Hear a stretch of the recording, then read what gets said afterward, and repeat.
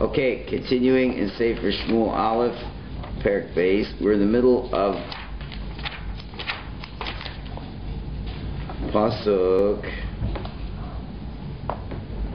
Chaf Hey, and the last half of that Pasuk, where after Eli was rebuking his sons, the Pasuk says, Lo yishmu l'kol avihem, they did not listen to the voice of their fathers, Ki chafetz Hashem lahamisam, because Hashem wanted to kill them. So there's a problem with this, a philosophical problem with that last verse, because there's a different pasuk, and we say it on Yom Kippur, that says Ki lo yachbotz b'mos harasha, Ki lo echafetz mos harasha. Do I want to kill the wicked? Rather do tshuva and return, and I won't have to kill the wicked. Or was it? It's finally Gemara.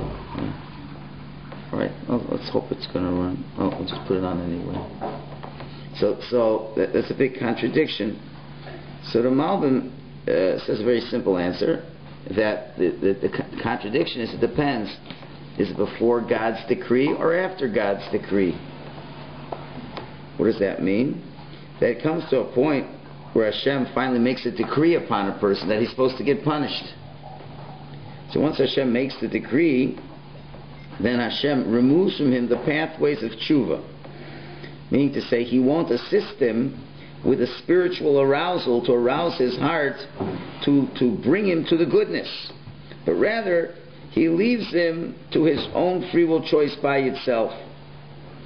In other words, had this rebuke come before the Gzar Din, before the decree of punishment, then there would have been a degree of divine inspiration to inspire his heart, that they would have been able to hear the voice of their father.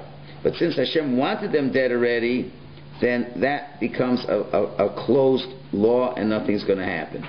Meaning to say, when God says, I give you a certain amount of time, and God's very long and patient, but it gets to the point Hashem says, I've been patient enough, and you understand what you've been doing, and you really don't want to do any better, so fine. So the decree is made, and now you're left on your own, and on your own you're not going to want to improve. So you don't want to improve, you're going to hear rebuke, you're not going to listen. On the other hand, before God seals the deal, then if somebody gives you some rebuke, think about it yourself. You do something wrong, your spouse goes over to you and tells you there's something wrong. How come, sometimes you accept the rebuke and you change, and sometimes you don't? So, what's that all about? Well, it's a number of factors, but one of the factors, sometimes Hashem helps you. Hashem just helps you to say, just to be agreeable, and to be honest with yourself and listen to the truth. You have to daven for that too. You have to daven for siyata d'shmaya, that you should have this common sense to listen to people's rebuke. Because naturally people don't like to accept rebuke. There's always 1,000,001 excuses, and it's unbelievable the resistance people have to rebuke. Okay, so there could be a number of reasons why that's so, and Hashem can give a person a number of opportunities of hearing rebuke. But then it gets to a point where Hashem says, enough already. It's enough already. And now, many times I would have wanted to help you, and maybe I even did help you. But now the point is, you don't get any more help from me. Now it's on your own. You got a rebuke on your own, you ain't going to do anything about it. And there's a degree of Hashem wanting, as it were, the person now to get his punishment. And on a simple level, it's because, okay, you need your tikkun already. I've tried to help you, I've tried to help you the nice way, the way that you don't have to suffer, and that way doesn't work. All right, so we're going to have to help you the other way. And certain things, the tikkun only comes after your death. And Chafni and Pinchas, Hashem was patient enough, and then Hashem said, okay, now I want them dead. They have to leave this world already, and then they'll get their ultimate tikkun in that way. That's interesting. The Radak gives a whole long explanation that sounds, awfully close to this. And then at the end he says, and our rabbis answer the question by saying this is before the decree and this is after the decree, which might be implying what he's saying is different, but really it seems to be saying very similar. He says it's no different than the idea of Vayechazek Hashem Eslei Paro, that Hashem hardened Paro's heart. And so the way the Radak explains, which isn't so different than the Malbim, is that when a person continues to sin, so Hashem holds back from him the ways of tshuva until he gets his punishment, and that others should see and be afraid. Right? So there's another aspect to that. But the wicked, let's say, who aren't that wicked enough, they haven't sinned that much, so there's ways of tshuva that are still open if he wants to do tshuva. And even if he does a lot of averos, if he's done a lot of averos, but if he comes back with his whole heart, Hashem will show to the world that if a person does tshuva, things can be better. But Hashem really knows what's inside people. And this is what the Radak adds that is a little bit new. He can look inside. Sometimes people do tshuva, but not sincerely. They're doing tshuva because they just don't want to get punished.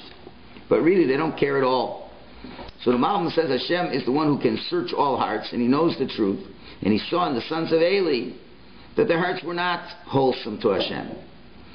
And even if they would listen to their father's rebuke, and they'd go away from their bad paths, Hashem knew that they weren't going to do it with a full heart. And therefore He wanted them not to listen to the Father's voice so He could punish them and they could die. Why? So that people should say, these Rishonim, they got their punishment, and Hashem was just in what He did. So it's a great balancing act that Hashem has to perform. And so Hashem knows if you're going to be sincere in your tshuva or not. If you're just saying, okay, I'll do tshuva, and you'll technically on the outside, do enough just so you won't get hit by the letter of the law. But it's still, as a Kohen, you really have to show, and what's most important, a Kohen, more than anyone else, has to show his heart is for Hashem.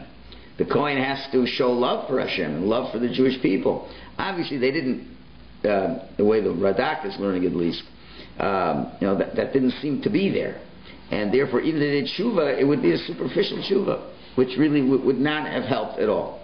So since he saw they really weren't into doing the right thing no matter what, so Hashem said, okay, the people need to see, others for their benefit need to see, as the people themselves were talking bad about them. So now if they get punished, no one's going to complain. They're going to say, Hashem is just, Hashem is right. So therefore, the general rule we get out of both commentaries is, when you see the messages are coming, do tshuva. And think long and hard to sincerely return to Hashem. Then Hashem will help you. But anything else than that, you can't really count on Hashem's help. And most likely, you're not going to be able to do that tshuva, and things will not work out very well for you. Okay, so that's the explanation over there. Now, the next pasuk, and then we kind of finish a section. It's a long parak still, but at least finish the section. And for the third time, it says in pasuk Chavav, as opposed to the children of Eli who didn't listen, Vanar Shmuel holech v'gadel ma'od. But Shmuel, the young man, Shmuel again, the nar, even though he was a nar, he still was growing and great, and he was good. Gam im Hashem v'gam im anashim. Also with Hashem and also with people. The first two times it mentions he was close with Hashem. Now he adds people. Why? Because now it's paralleling it, contrasting it to the Bnei Eli.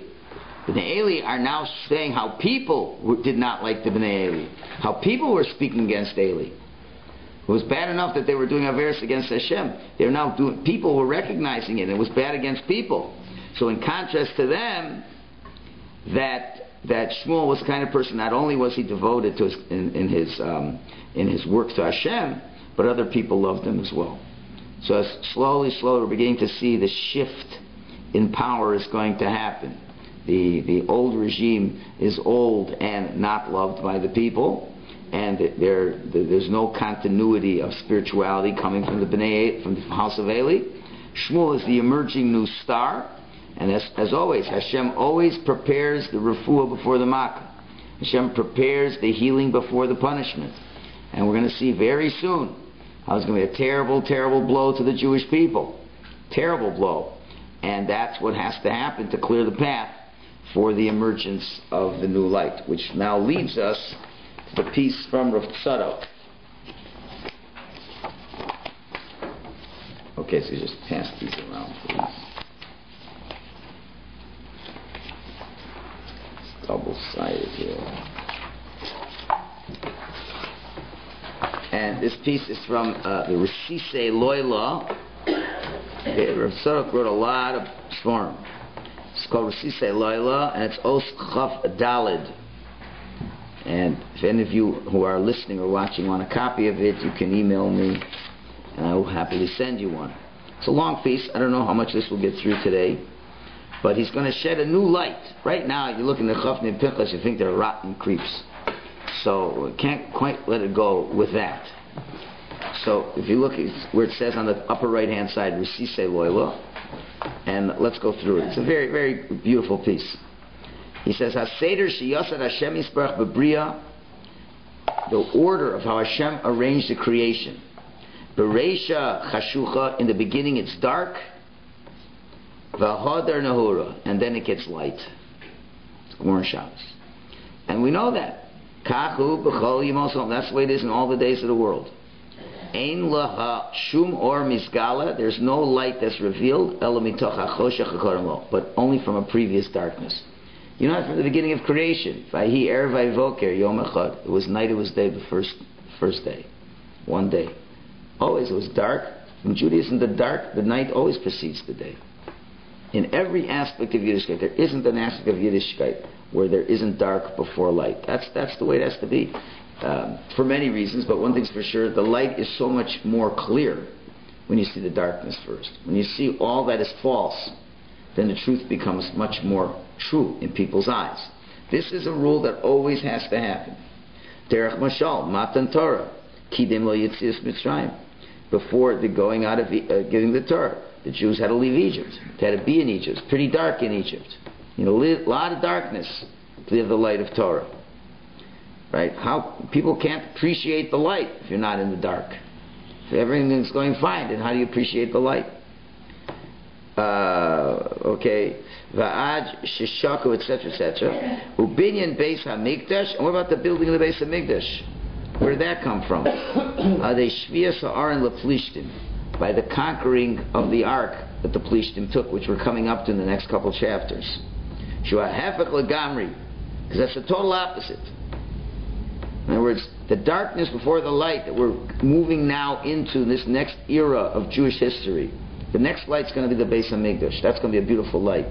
There has to be a darkness before that light, and that was when the Philistines had the chutzpah, after defeating the Jews in battle, to take the holy ark of the Jewish people. It's very dark, right? And now, how did that happen? What was the cause of that? Chet b'nei Eli, the sins of the children of Eli. And now here's the whole word. Hu mamish chet the Nadav and Avihu. He compares Chafni and Pinchas to Nadav and Avihu, their death. Gormu kedusha lemishkan. They caused Nadav and Avihu their death when they brought the strange fire. It caused a holiness to the Mishkan. As our rabbis tell us on the pasuk, it says v'nikdash bichvodi, and they will be sanctified in my honor. He's going to explain this. And now he says v'chein kol dover mitol choshech yotzei or shumamish hahefach os hachoshech bein bedoris bein beprati nefashos. So it is that there must be, from the darkness comes the light, which is mamish the opposite. And this light this darkness has to come in terms of generations in history, and also in persons' private lives. This is a rule that can never be changed. If you expect success and light, forget it. There's got to be darkness before this. It just is not. You're trying to defy nature, and it doesn't exist. It doesn't exist on a personal and on a national level. We want Mashiach to come, baby, it's going to be dark before the Mashiach comes. And since Mashiach is the ultimate light, the ultimate of lights, is going to be the ultimate of darknesses, where you're just not going to see Hashem at all. You're going to not believe that there's Hashem at all. And generally speaking, before that light's going to come. That's the rule. To the degree that the light has to come, the darkness has to be so great. So Hashem is going to give us a Torah at Sinai. You know what kind of light that was? There's going to be a tremendous amount of darkness before that. And that was the exile in Egypt for 210 years was terribly dark. But then incredible light. It goes back and forth through history. So it means after incredible light, there has to be darkness again? Didn't say that.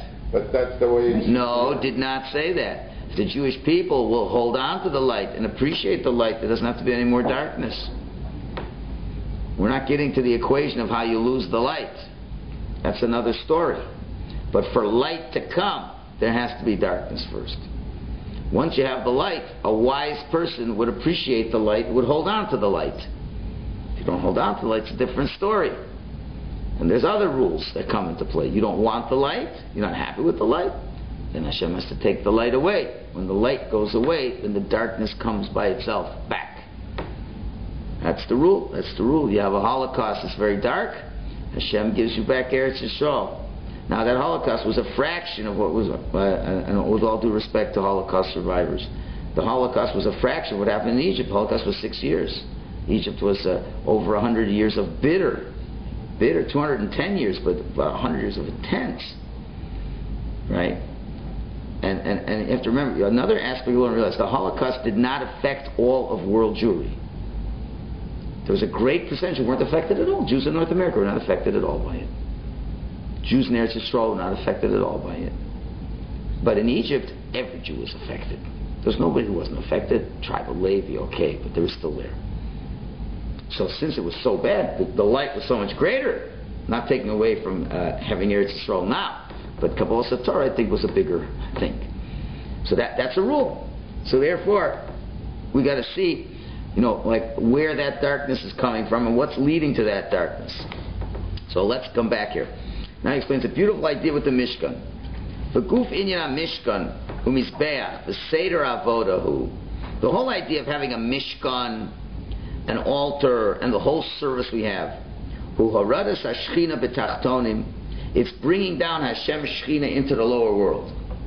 V'seder hatikunim v'kapara shel chatoim v'kinuach l'chol minei lachluchim.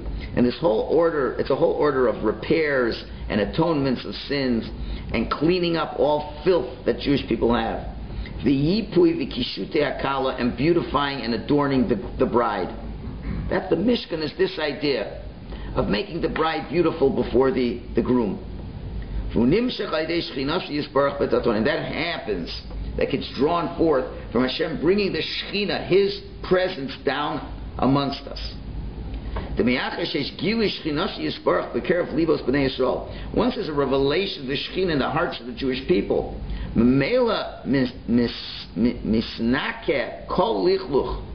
consequently all dirt must get cleaned.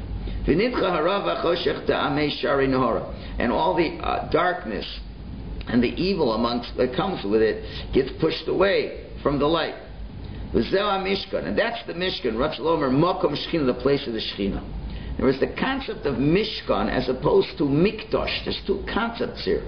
We learn in the Chumash about the Mishkan. We didn't learn anything about the Beis HaMikdash. They're two separate structures with two different ideas that have to be merged. They're not the same? No. The Mishkan was one thing, and after a while, when we were in Eretz Yisrael, Hashem said, it's the end of the Mishkan, and now we're building a Mikdash, a permanent temple. The Mishkan was an itinerant place of holiness. The Mikdash was a permanent place of holiness. The size was different. There's a lot of things were different. The Torah only goes into great deal to describe the Mishkan. There was no Beis HaMikdash built in the Torah. Beis HaMikdash was built in Sefer Melachim. It's two different structures, two different ideas that come out of it that will merge. That's what he's going to explain over here. Yes? So in the Torah it gives a lot of detail what the Mishkan is, the size, how it's built. What are the instructions for the You have to look in the Navi. Look in the Navi. It tells you how that was built, right? Now, so the idea, in other words, so the idea of Mishkan is cleansing, purifying, and he'll explain more later on. Of a Mikdash, but Mikdash, what's the word Mishkan mean? Mishkan means shochein, to dwell. Hashem's presence is dwelling amongst you. That's one concept. Mikdash, what's the word Mikdash mean? Kodesh, holy. Ratzalemer Mokum Kedushahu. It's a place of holiness. Humanish Hefach HaMishkan. That's the opposite concept of a Mishkan. The Kedusha, what does Kedusha mean? Ratzalemer Havdalah Vavrasha. Kedusha means separation. being separated from the mundane, beyond this simplistic physical. Shudover nivdal. It's something separate. Shechina means who hashochen u'mischaber ve'nivdal. Hashem is dwelling and connected, and there is no separation. As it says in Vayikra, Hashem is hashochen itam betoch tumatam. That men missing over there, tumosam. That Hashem dwells amongst them even amidst their impurity. Even if we're tamei, the Shechina is still there. Mashenkin Kedusha, which is not the case by Kedusha, who have Dala mitum, it's a separation from Tumah. Remember, the real Mishkan was where? Supposed to be? In everybody's heart. Shechanti b'tocham. The real Shechina is supposed to be inside every Jew. And the Mishkan per se is just a symbol of that. So Hashem's presence that can rest in you, even if you're unholy, the presence will rest in you. While a mikdash, you walk into the base of mikdash and you're unholy, you get killed, get karas. That part, there's conflicting aspects over here.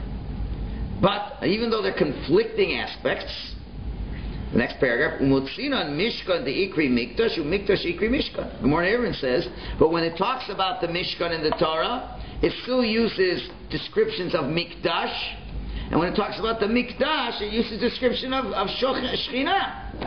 So it seems that the two terms get combined. The Kulachad, it's really one thing. Ushneim emes biyachad, they're both true together, meaning to say, Shakadosh Baruch Hu shochen b'toch b'nei Yisrael v'gam nivdal mehem. That Hashem resides amongst the Jews and is still separated from them, which he now has to explain. Ki'inin shemuva betana dveil yorab, as it explains in the Medrash there. It says, the pasuk says, Ani yoresi mitoch simchasi. I was afraid, I feared from my joy. V'samachti mitoch yorasi, and had joy from amongst my fear. Meaning to say, hasimcha hu ish b're'ehu. That joy is like a person having joy with his friend. It comes out of love. It comes out of socializing and connecting with others. That's what love is. That's what simcha. Simcha means being connected with others. Vayira, but fear, derech eretz, but fear is from the derech eretz. It's translated in English such a bad way. The respect that you have from a greater person that's beyond you. In other words, there could be a great, great holy tzaddik, and you're in awe of his presence, and you have a tremendous respect and fear for his greatness. Right? It's a tremendous respect. On the other hand, wouldn't you want to love that person too? Whereas the idea of love means there are no barriers. Love means we're very connected. And that has a very positive aspect, but there's also a negative aspect to it. Familiarity breeds contempt. If you really feel so connected to somebody, it's hard for you to put them on a pedestal beyond you. While if you revere someone and respect someone, you can put them on a pedestal beyond you, but it's very hard to feel close with them. Right? So that's a tough act to connect the two concepts. And this is really what Judaism requires. And that's what the two concepts are. The Mishkan is the aspect of the love, the aspect of the joy, while the Beis Hamikdash is the aspect of the reverence and the fear and the respect. So regard to Hashem, they must both be present. One without the other is not good enough. As it says we learn from the book of Eov, the Yir Levad maybe shtus. Reverence and respect alone without love brings foolishness. Where it says in Eov, your fear brought foolishness. That you can do foolish things out of respect. The simcha levad, but happiness alone, maybe kalas rosh brings lightheadedness.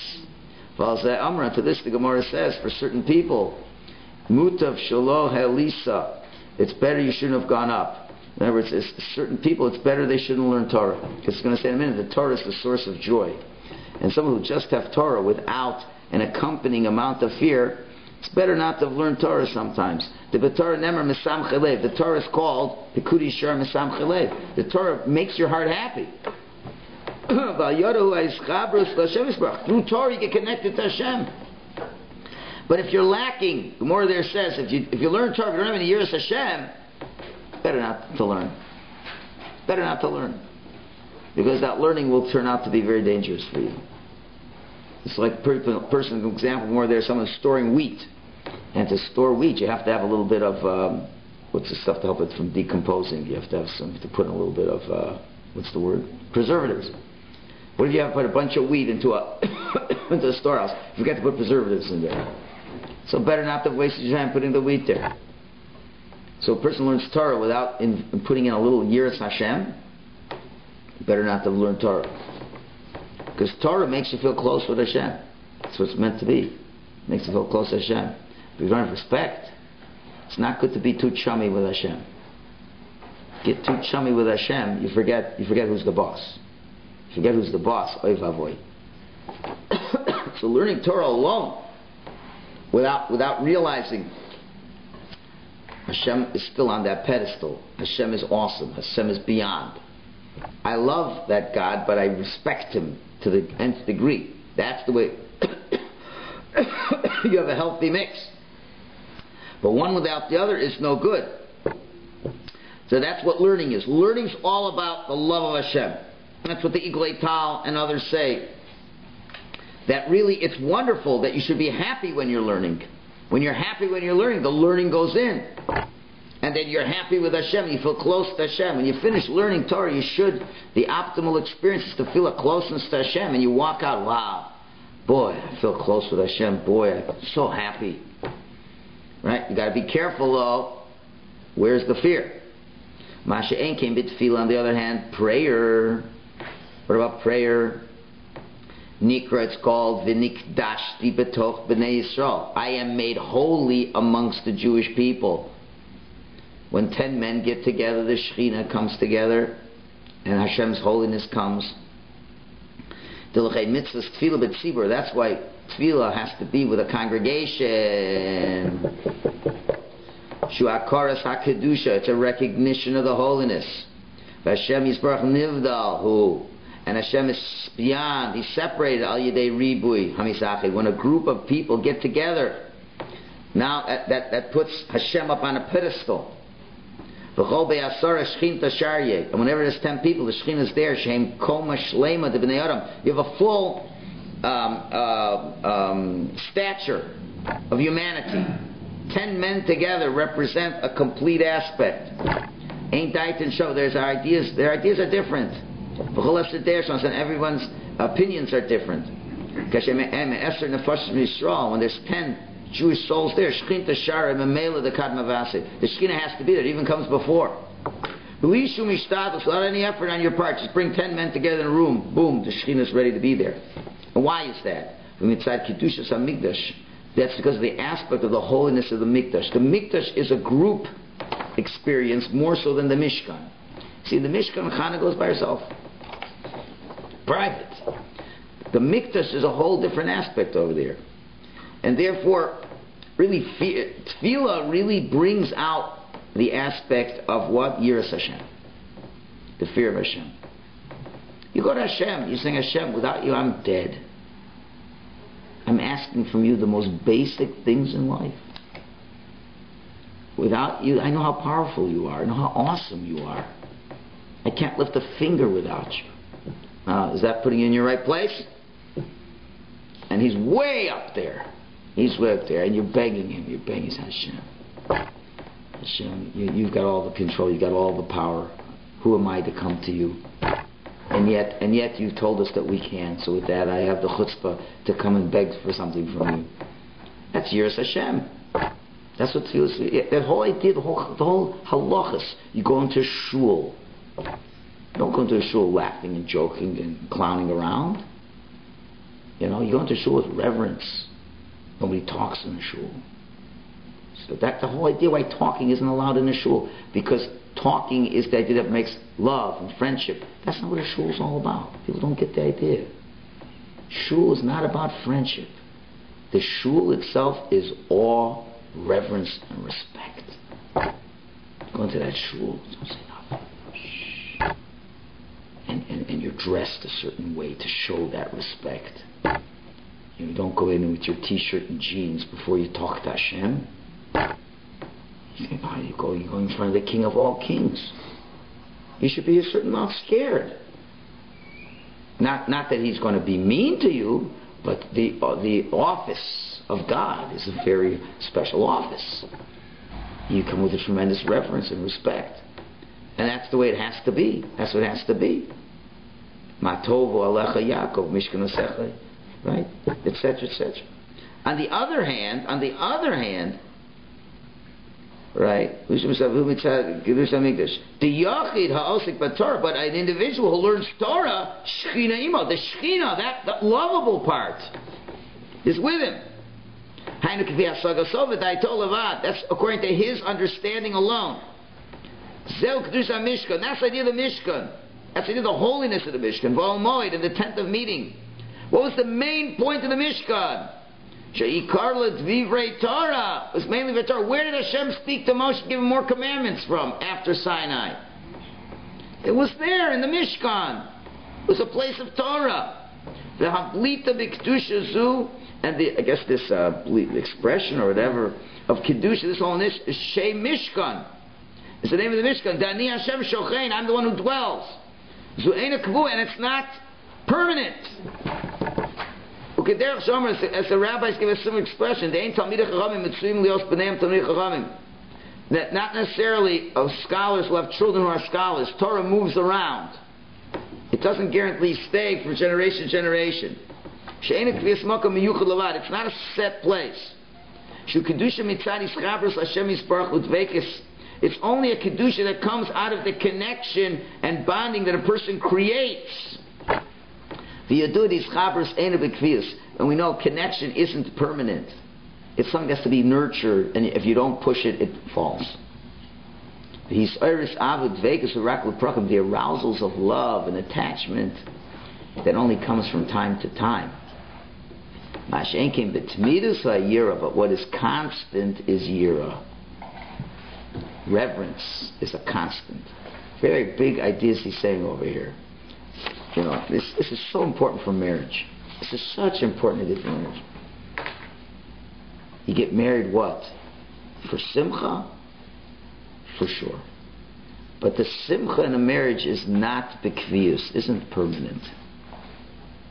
What really is there, you got married really for the most important reason. Right? We say every home is like a mishkan, it's like a mikdash. So you got to remember that the most important part of the marriage is the mikdash. Is the reverence, the fear.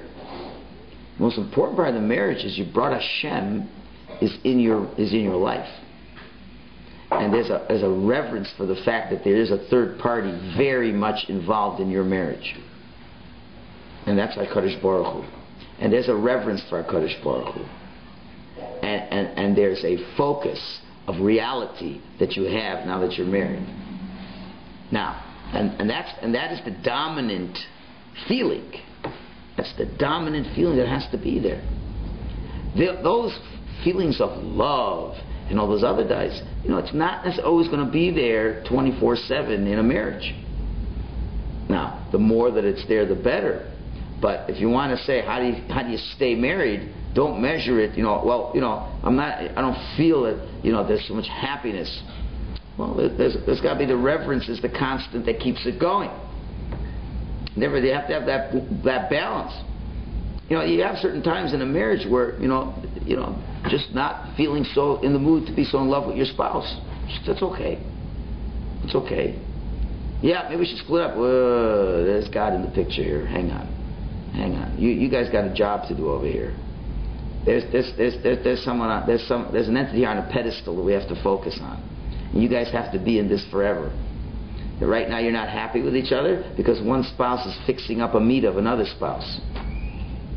One spouse is saying, why is such a lazy bum? Ooh, the simcha's gone. Oh, I thought, I got married to you to have fun. You're telling me I have to clean up my filthy clothes. I didn't come in for that. And then all of a sudden the husband's not making the right amount of money? Oh, I didn't come in for that. Well, where's the Yira? The Yira said you came in here for one reason, to have the Tzelem Elokim. It's the only reason you got married. Because you're a garnished and you're a garnished. And together with Hashem you'll be something. You'll be something. Right? So there has to be a reverence. And Hashem says, and you better have reverence for what He says. And Hashem says, even if your husband is unemployed, you have to respect him. And even if your wife is a lazy, good-for-nothing, didn't make dinner, you have to appreciate her.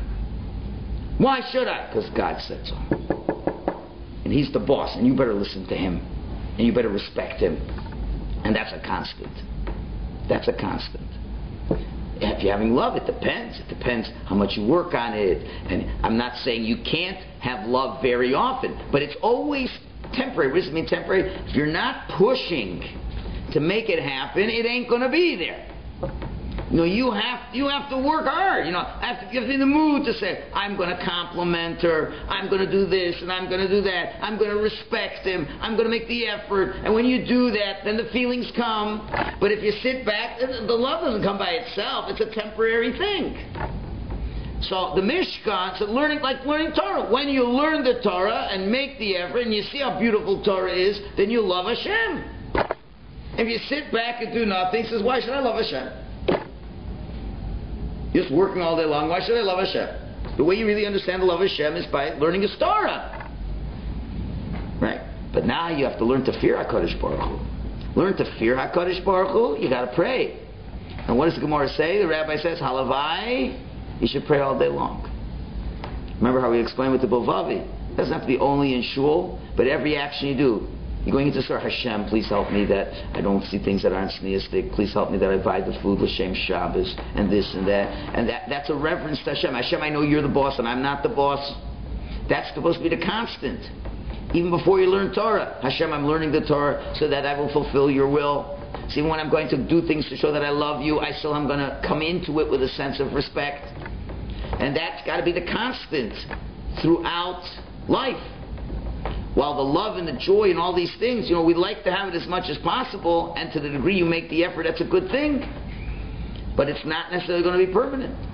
So that's the multi-aspects of Mishkan and Mikdash. That ultimately, the Mishkan, the Mikdash, these were places that reflected the dual nature of our relationship with Hashem. So in the Mishkan, it was more heavily laden on the Torah aspect. Because after all, the Mishkan was first built when they were in the desert for 40 years. They're supposed to be learning Torah all the time. But of course, there still had to be an element of fear. But that was all on a temporary basis. That Mishkan was temporary. But the final base of Mikdash, that's the place, the Mamish, the place of fear. And because that's the Mamish, the base of Mikdash is called base Tefilasi, the place of my prayer. The Mishkan was not called base Tefilasi. It was not called the place of my prayer. The divine presence was there, and it's a place where we're going to connect through Torah more. And prayer would be secondary. But the Beis HaMikdash is the ultimate. It's Yiras Hashem Otzara. The fear of Hashem is the treasure house. And of course you have to have love in there too. So therefore that's what Mishkan is. Mikdash and Mikdash is Mishkan. You have to have both aspects. One without the other is not good. What we'll see next week, we'll do the second half of the page, he's going to show you how both Nadav and Avehu and Chofni and Pinchas had the aspect of love, but not the aspect of fear. And because of that, through their downfall, the Jews would learn to appreciate the aspect of fear. And then we can move on to the next step. And that's what we're going to explain. Next week, Amir Hashem, let's hope we can remember that thought. Okay.